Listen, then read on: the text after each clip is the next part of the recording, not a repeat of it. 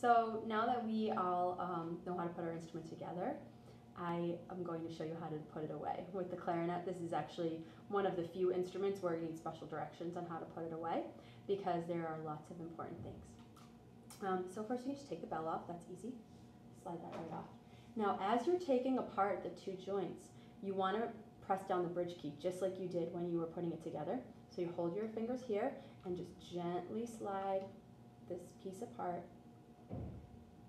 so that you're not crashing that bridge key. And again, don't turn it all the way around, just back and forth, back and forth.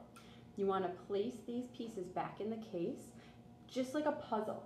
They fit back in there a certain way. You want to have them find the way that the keys fit into the puzzle.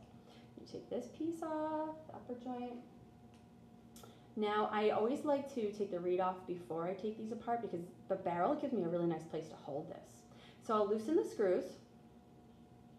And remember, the reed is super breakable at the top, so you don't want to touch the top. I usually just push it up with my thumb like that.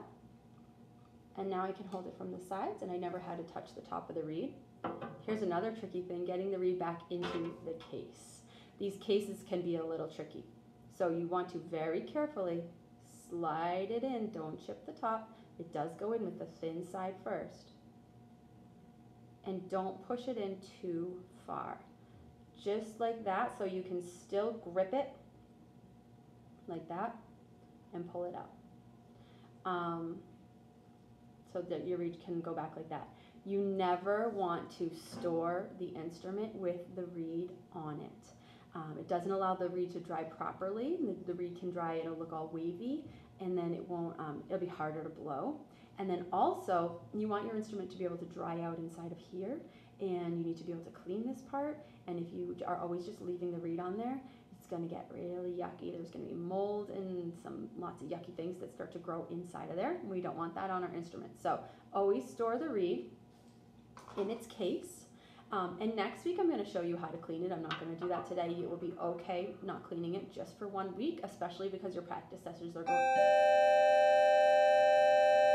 It's time to go home. Especially because your practice sessions are going to be short this week, but next week we'll learn how to clean it.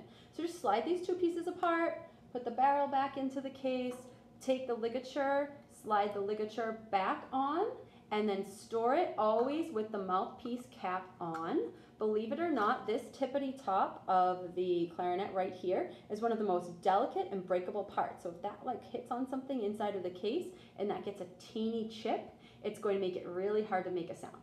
So just slide that back on and store it in the case just like that. So like a little Darth Vader piece there. Okay, see you next week.